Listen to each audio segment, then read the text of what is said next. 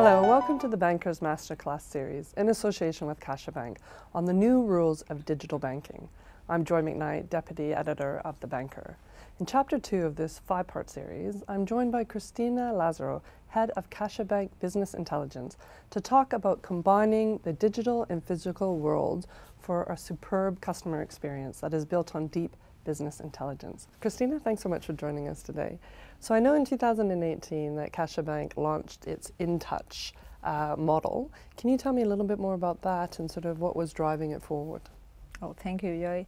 I would say that InTouch is a new omni-channel relationship model based on a remote assistance that perfectly fits with the new customer omni-channel needs. Actually, the retail banking customer, is a customer that is increasingly adopting this kind of new tool, the web-based tools or chat-based tools and remote advisory tools, but still they need the personal touch. According to the last McKinsey multi-channel survey, at least in Spain, more than 50% of the banking customers are saying that they really need still the human touch for their financial and personal advice. No? And then that's why in InTouch, the core of value proposition is the relationship manager. It's not a technological product, it's really the relationship manager, and to combine the relationship manager trust, proximity and confidence with all the technological capabilities that CaixaBank is giving you to interact with us in the other channels. Then we really try to mix two roles. We try to be with these customers as digital as we can, and learning and promoting and teaching with them to interact with us in a digital way, but as well giving the best advice that we can. And we want to give this advice in an extended hours, and as well with new tools, and tools that the customer could feel very comfortable. And we have created this in an efficient way. We have relationship managers with a portfolio of 2,000 customers. And we have protocol everything. We have a very systematic way to do the contacts. And overall, the customer is very happy. And how important is advanced data analytics to this multi or omni-channel proposal? Oh yes, the truth is that this project has been developed and born in CaixaBank Business Intelligence, because we have been used all the predictive modeling and all the sophisticated algorithms and analytics that we have in the bank in two main ways. One is to select the customer that better suits with this service. And then we have selected two kinds of customers. One are the customers that are not visiting our branches for at least more than 6 months. And as well another group that were customers that we are detecting that are leaving the bank or are in some way in some attrition path to leaving the bank, mainly because they don't buy anything with us in the last at least 5 months. Then with this selection we have achieved an average acceptance of the customers that we call one by one, and we have an average of 93% acceptance.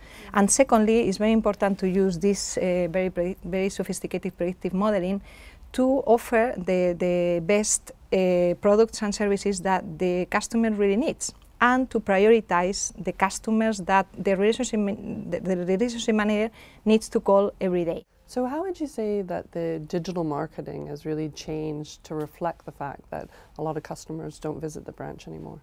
Yeah, we really want to be close to the customer when they are looking for some new interests or new products or service. And for that, we have been focusing, first of all, in understand very well how is this customer, how to approach this customer.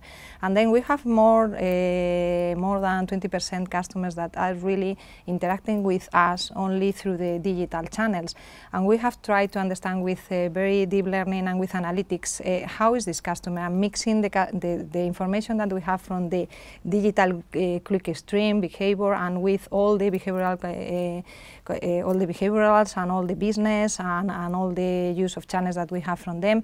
And then this customer is quite different. This customer in terms of age is 70% are under 40 years old, and our customers that are buying online, 50% are using mobile wallets, more than 60% are looking at the apps to look for their financials or for their invoices or whatever. And then we have, now that we have this approach, we really use these tools for doing remarketing, all the multi-channel journeys that we have mentioned before. And as well, what is really different is to use the marketing, programmatic advertising. And it's really changing the world in analytics again, no? And in digital marketing analytics. And we have in CaixaBank one of the most complete process to track the customer from the first interaction that he is doing in any channel and the last moment when this customer is buying a product. And then this is a different money to invest the money, a different way to invest the money, a different way to have a very good optimization of the conversion funnels, and we really we really understand how is this done for the customer. So my last question is really around the use of big data, but also predictive modeling to really make the bank more efficient and again serve its customers. We have constructed the data pool. What we call the data pool in the market is more or less a data lake, and in this data pool we have now 433 terabytes. And with all of that, you really need to change as well the way that you used to do the things in the traditional CRM and data mining areas. You really need to use new techniques to exploit the big data, and you really need new talent and new talented data scientists to use these techniques and to have people that that knows how to use machine learning capacities or how to program in the new languages as R or Python. And then we have, with all of that, we have used all the information to really have the value, the full value chain, and to have this model applied to the real marketing and action and commercial actions that we do every day. Then we have this predictive modeling with more than 1,200 variables. In the traditional way, we have more than we didn't have more than 50, 100, and then with all of this, we really know how the customer is propens to the new products or services. The results of this have been that we have multiplied by 5, by 10 the results in sales, and that we are in the last model that we did, for example, we achieved that with 1% of the total population, we have the 30% of all sales, or with 10% of the total population, we achieve the full sales production. Wow, that's impressive. So thank you so much for your insights, Cristina. Thank you so much, Joy. In the next chapter of this masterclass series, we're going to look at how the new emerging technologies are really creating a personalized customer experience.